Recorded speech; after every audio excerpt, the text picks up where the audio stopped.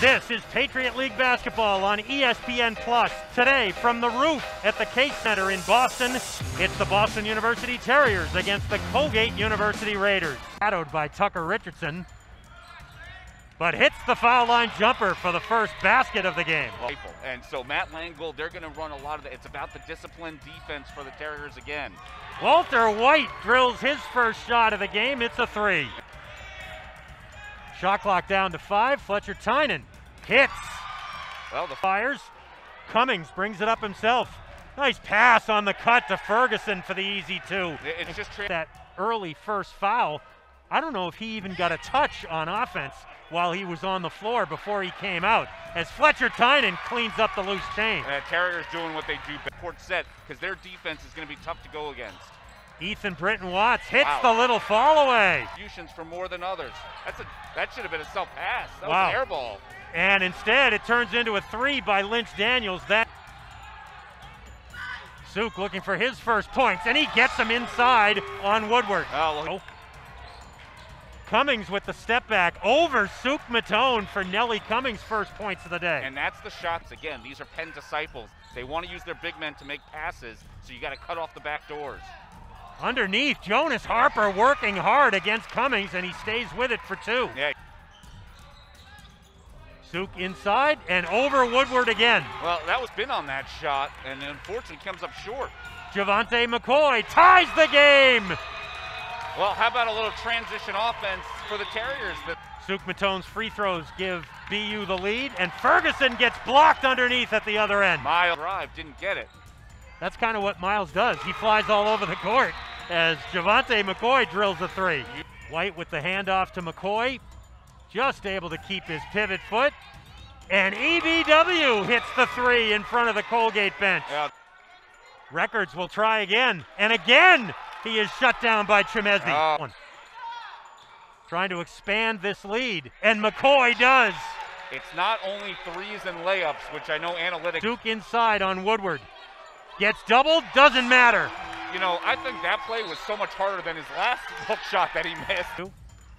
Javante thinking about it, clears, and hits again as he's able to get away from Ryan Moffitt. Underneath the basket, and gets it back for a 3 right in front of his teammates on the bench. And Suk Matone on records gets 2 more. Yeah. Suk now has 10 in the game. And Fletcher Tynan. Jonas Harper will take it and hit it at the free throw line. Jonas Harper was on 1 foot when he took that shot. If they hurry. McCoy with a change of direction and a kick out for Jonas Harper's 3. Well, Ferguson is 0 for 3, and EBW also in there. See if Malcolm can pick up where he left off in the first half as Cummings hits the fall away. Records inside, short with the hook, but he cleans it up. They are trying to do everything they can. Clock at 10 for the Terriers.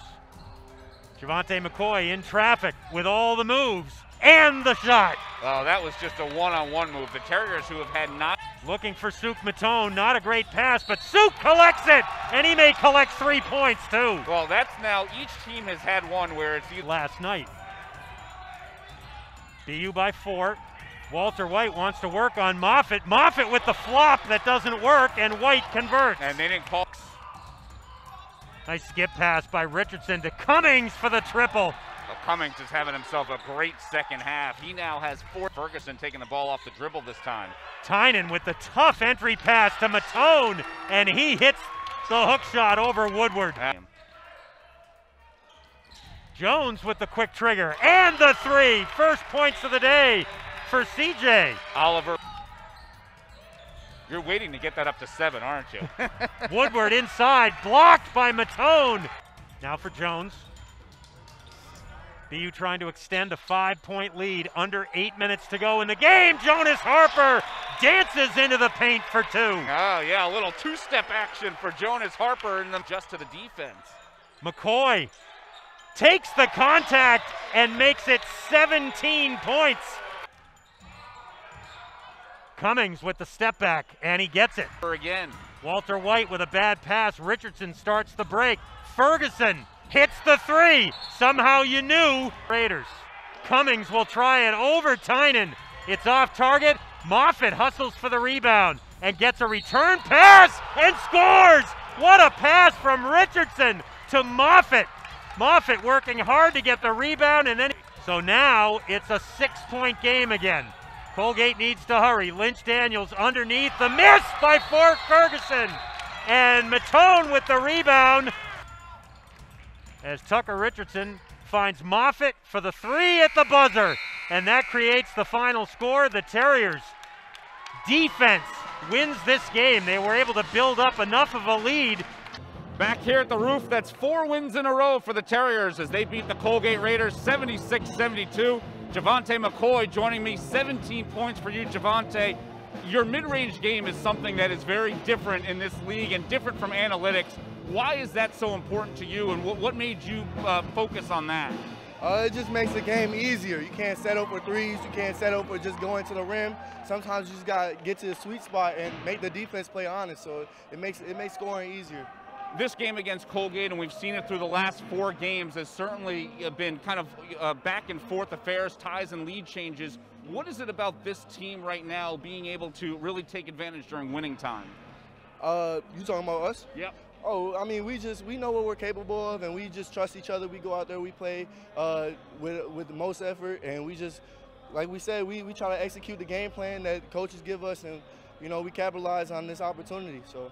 I know you're in year 5 now. You understand kind of big games, big game atmospheres. How much do you talk about with your teammates about a chance to beat a team like this Colgate team who has been really at the top of the conference the last 4 years? Well, we know every game is going to be a dogfight, and we know what Colgate, like our history with last year and how they beat us a couple times or every time. And then the championship games that we play with them, and we know that this is a big rivalry. We know that there's a lot of just a lot of fight that goes into this game. So we just come out here and we just play with the most effort we could give, and we just let that take care of everything. The Terriers will get a break before they go back, maybe back at home against Holy Cross. Real quickly, as this snow comes in, who makes the best snow angel? Snow angel? I don't know. Probably me. I don't know. We'll find out. Javante McCoy with 17 points as the Terriers win at 76-72. Back at the roof for a final time as BU wins at 76-72 over Colgate with assistant coach Walt Corbin. Well, we've seen this now 2 games in a row, that the first 4 minutes have become really a feeling out period. What is it about Colgate that was able to get them that early lead? Well, it's certainly not supposed to be a feeling out period. I mean, we're supposed to come out with a little bit more passion, a little bit more energy, but we just found a way to keep grinding there, and it was just the personnel movement wasn't great. The end of the first half ended up holding Colgate to under 29% from the field. As a defensive guy, those are the numbers that you obviously look at. What did you see from this team defensively that was able to really shut down this high-octane Colgate offense? Well, we wanted to pressure and be in. So we wanted to make sure that we contained the ball, and they're at their best when they can catch, rip it, and get into a gap, and then cause the rotations, and then make 1 or 2 more passes and got a wide-open 3. So the last day, I mean, we only had 1 day to prep. We really talked about having a presence in that gap and containing the basketball. You can sometimes go through a game and not notice that a team didn't get a field goal for the last 7:19 of the game. That's what the Terriers did. They did it at the free throw line to hold on and win this thing. What did you see in the last 7:19 that this Terrier team did so well to maintain the victory? Well, we just, and Coach talked about it in the timeouts. I mean, we wanted to just make sure that we, stayed positive and stayed, calm through the drought. And we were able to do that, and I think it's because of how he approached the team. If he would have come into huddle and would have been screaming and yelling, I think it would have been maybe a different outcome. But he was calm and poised, and I think that it just showed that the guys were calm and poised. I need to ask you one more question. This is a very senior-led team, a much older, experienced team. But today it was Malcolm Tremezzi who had a real breakthrough kind of game with a career high in rebounds. What did you think of his performance? Well, we see it every day what he can, what he's capable of doing. You guys just haven't seen it because you're not with us every single day. But nothing tonight surprised us. I mean, he did what he's capable of doing, and we're going to continue to demand more out of him. The freshman grew up, and Walt's still throwing shots at us. That's the normal way it works as the Terriers improve to 6-4 with a 76-72 win over Colgate.